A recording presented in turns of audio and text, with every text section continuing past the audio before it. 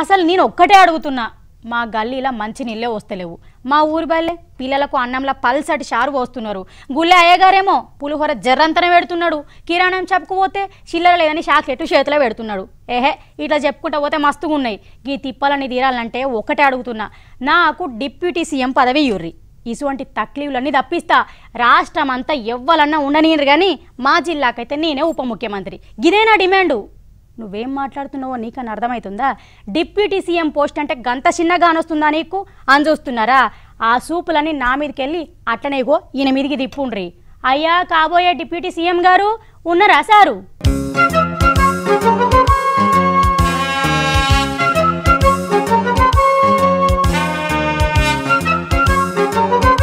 మనుషులల్లా మస్తు రకాలు ఉంటారు అని అంటారు కానీ ఇసొంటోళ్ళు కూడా ఉంటారని గిది చూసినాకనే తెలిసింది. పోయి విజయనగరం జిల్లా బొబ్బిల్లు ఉంటున్న గీ ఇంటోళ్ళు ఇచ్చంతరంగా బతకబట్టిరు.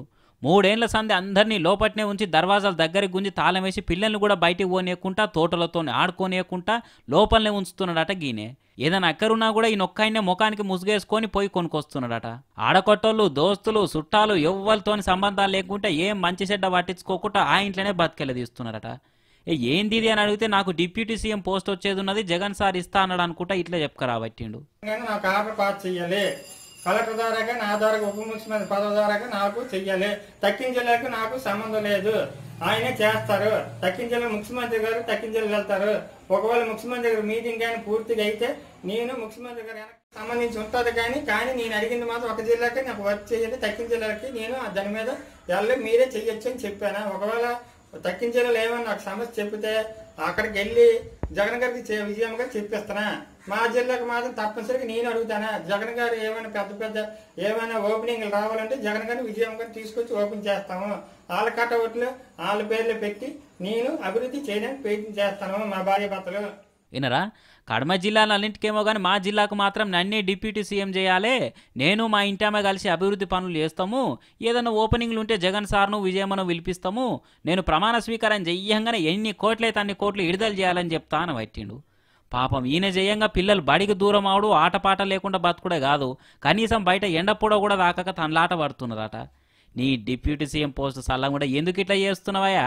పాపం పిల్లల గోస ఉచ్చుకుంటున్నావు, వాళ్ళని ఎందుకు బడిలు దొరుకుతలేవు అని అంటే కార్పొరేట్ స్కూల్ కి జగన్ గారు ముఖ్యమంత్రి ద్వారా తెలుగు చెప్పమని ఆర్డర్ పాస్ చేయాలండి. జిల్లాకు మాత్రం తగ్గిన జిల్లా అతను చూసుకుంటారు, ఒక జిల్లాకు మాత్రం చెయ్యాలి.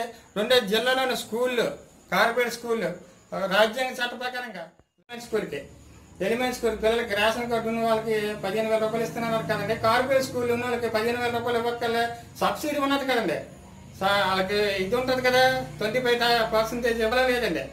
75% డబ్బులు ఉన్న వాళ్ళకి 25% ఉంటుంది కదా రాజ్యాంగ చట్ట ప్రకారం. అలాగైతే వాళ్ళకి ఫీజులు తగ్గించి ఇమ్మని వాళ్ళ కోటలోనే సీట్లు ఇమ్మని చెప్తాను.